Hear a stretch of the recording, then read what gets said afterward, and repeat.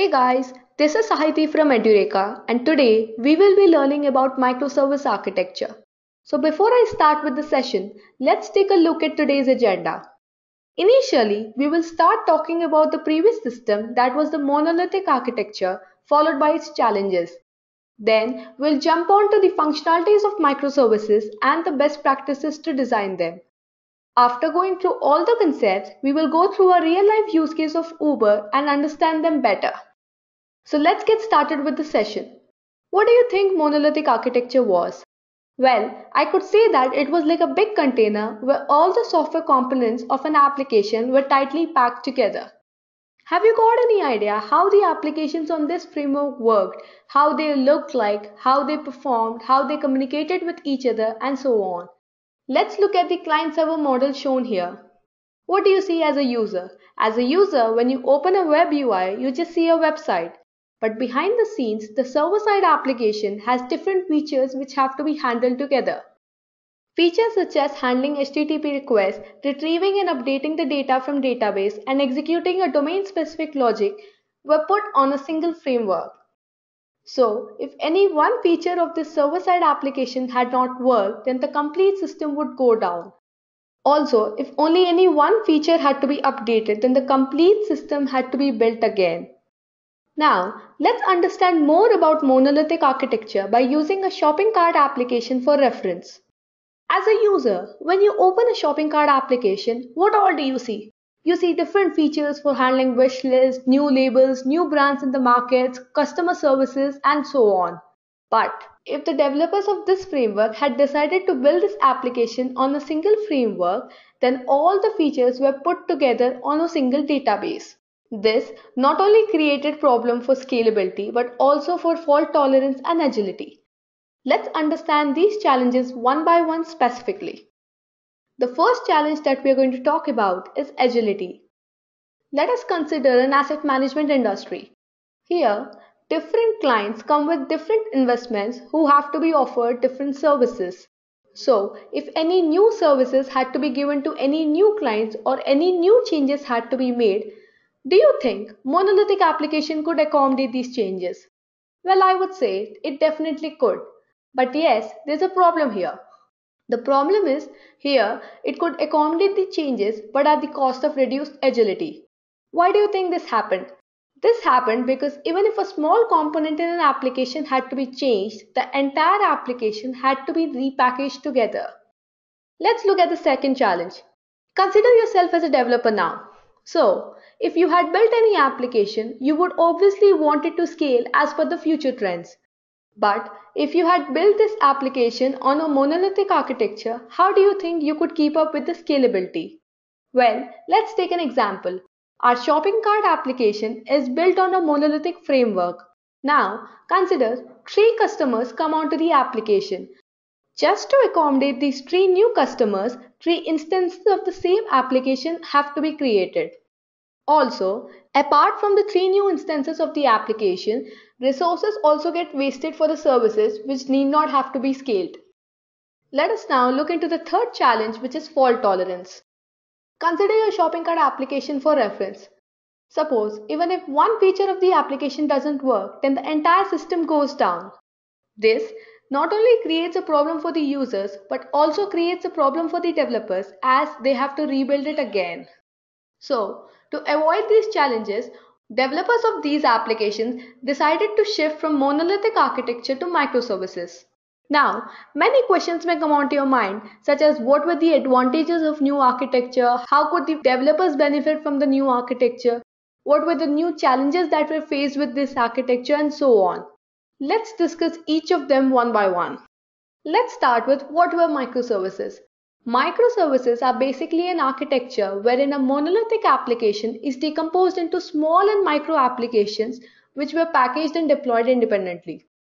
Consider your shopping cart application for reference again. Imagine now that developers of this application have shifted its framework from a monolithic to a microservice architecture. So this is how the architecture looks like now. Even now, as a user, when you open a shopping cart application, you just see features put on together on a single website. Now, there are separate teams handling different features. That means there's a team of developers handling deal of the day, a team of developers handling new labels, a team of developers handling customer services, and so on. All teams now write codes for their features only, making it easy to deploy individual features again and again whenever it is required. How do you think these individual separate deployable units communicate with each other? Well, these separate individual deployable units communicate with each other through a well-defined interface of REST or message bus. By now, you must have understood what were the functionalities of microservices and how they communicated with each other. Let's learn more about microservices by looking at different components of its architecture. Well, the architecture starts with different clients from different devices trying to perform different management capabilities such as build, search, notification, and so on. Then, each and every functionality is segregated into separate microservices handling their own data. For example, microservice A could take care of search operation, microservice B could take care of build operation, microservice C could take care of notification feature, and so on. All these individual microservices had their own load balancing and execution environments to perform different functionalities and capture their own data. These individual microservices then communicated within themselves through the REST or message bus to perform different operational capabilities such as automation and monitoring. Also, the requests of clients were passed on to the internal architecture through an API gateway. Let's summarize the difference between both the architectures before moving forward to the features of microservices and the use case. So, in short, monolithic architecture had a single framework for all the features on a single database, whereas microservice architecture had different microservices for each and every feature handling their own database. Now, what features made the developers shift from a monolithic architecture to microservices? Let's have a look at them. The applications built using microservice architecture were easily built, altered, and scaled. They focused on a single capability. All the components could be easily replaced. The teams worked independently. They allowed frequent releases of the software. Applications were treated as products. There were no standardized patterns. And most importantly, all the features were quickly developed. Let's look into more of microservices and their implementation by using a real-life use case of Uber. What do you know about Uber? Well, Uber Technologies is a global taxi technology company headquartered in San Francisco, United States, operating in 633 cities worldwide. Like many other startups, Uber also started its journey with a monolithic architecture for a single city. Let's have a look at this architecture. Initially, they had a REST API with which the passenger and the driver were connected. This means that the mobile API was connected to the REST API, which was then connected to the monolithic architecture as a backend server. Also, for people accessing through web UI, they were also connected to the same server. Coming forward, there were 3 more adapters which were used to perform different functionalities such as notifications, sending mails or messages, billing, payment, etc. Finally, a MySQL database to capture all their data.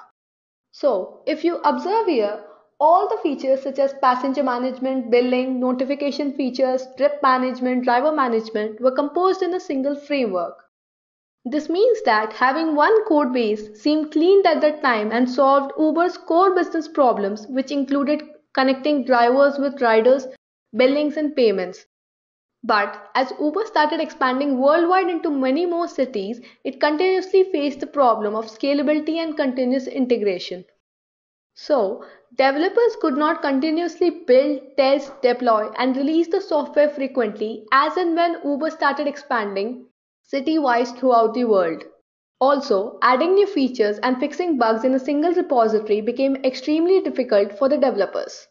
So, to avoid such challenges, Uber decided to follow the lead of hypergrowth companies like Amazon, Netflix, SoundCloud, and Twitter and broke down its monolithic framework into multiple code bases to form a microservice architecture.